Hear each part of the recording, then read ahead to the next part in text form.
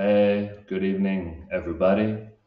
It's been a while since I posted here, so I just thought that I would check in after a little bit of a difficult week. It's funny.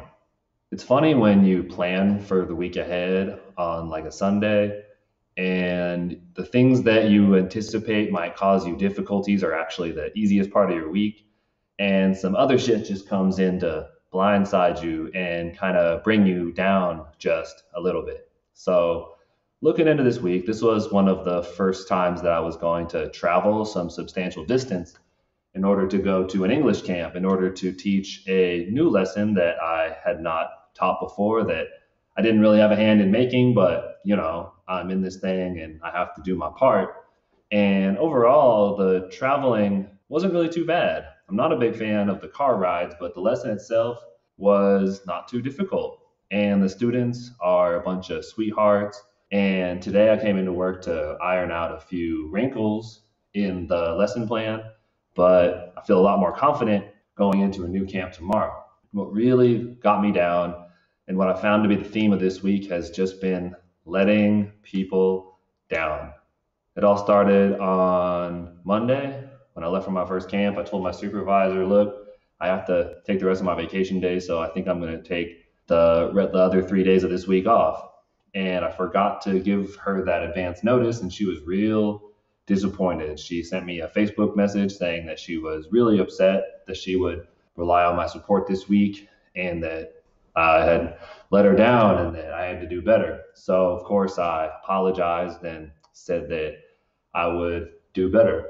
And the following day, on Tuesday, I posted my next blog, which got a lot of views. I was very, very surprised that posting about my three coworkers that are going to be departing, paying a little bit of homage, would actually receive such good reviews from so many people. But I did say some things that cast one of my coworkers in a less than ideal light. And he sent me some messages on Facebook saying that he was disappointed, that he felt embarrassed, and that people at work and the trainees read my blog and I shouldn't put him on blast like that. So that's another problem that I have sometimes is when I first started writing, I really wanted to talk to my friends and my family back home and let them know what's been going on in my life here in Korea. It's a really good way to keep in touch with people and to share my adventure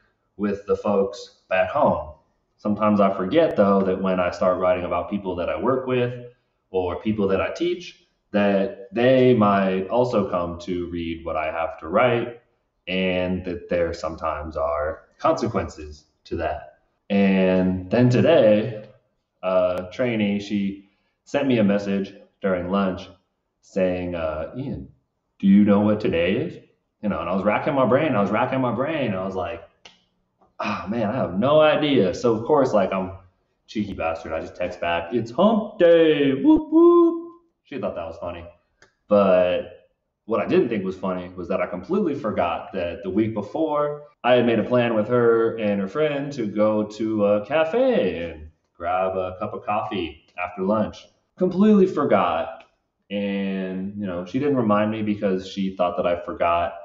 And she said that she was real disappointed. And I said that I was sorry.